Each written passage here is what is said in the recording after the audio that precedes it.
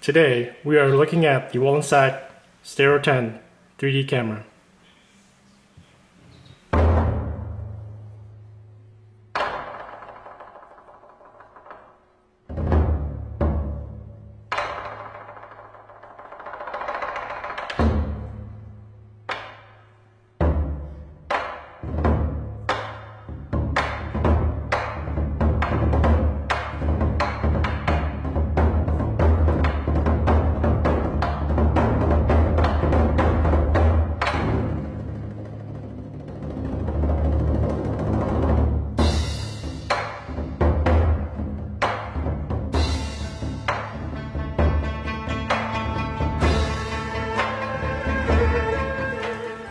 So what I have here in front of me is a Wollensak Stereo 10 3D camera.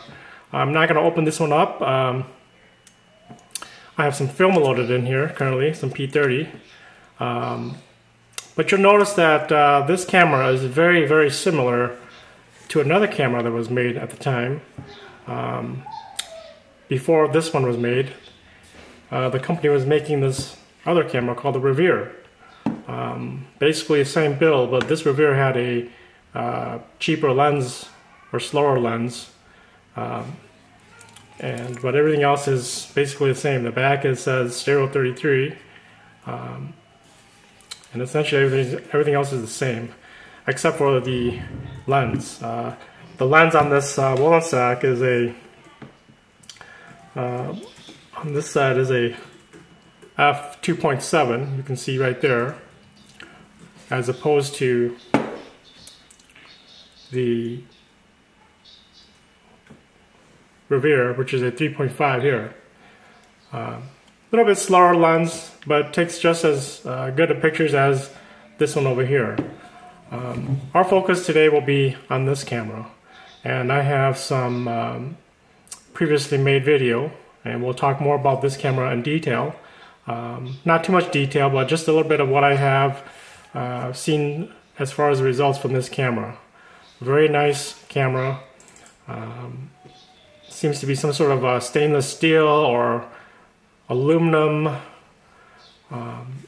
camera build. And so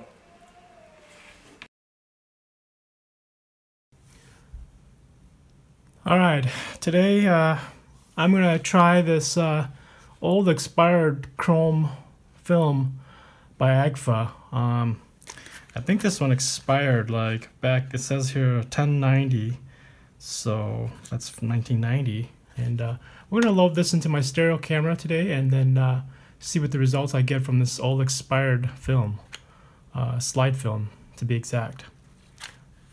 So let's take it out. And then on this camera, I believe, open the whole back here. Take this out, put this down. It says turn winding knob until it stops. Okay, it stopped. And then the neural take up spool until slot is up. So take this right here like that. Pull that up. Just gonna slot this in here first.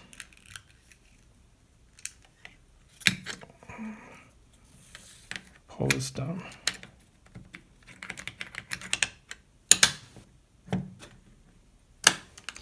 Now I'm doing this voiceover because I'm having a lot of glitches with the computer today. For those of you looking for a 3D camera, I can highly suggest that you look for a Wollensak with the 2.7 lens instead of the regular Revere, which has the 3. So that lens on this one, I think you'll like it better for low light capabilities as opposed to the Revere Stereo 33. And again, this one was made towards the end of the Revere 33 model, the Stereo 33 model, as a commemorative. So this is special, the Wollensak. If you are able to find this online or from a retailer or a dealer, I highly suggest this camera. And as you look at this camera, I would prefer this camera over all the others that I've seen as far as 3D cameras. This is the Wollensak Stereo 10. We'll see what the images I get from this thing, and I'll be sure to post it or put some links on there.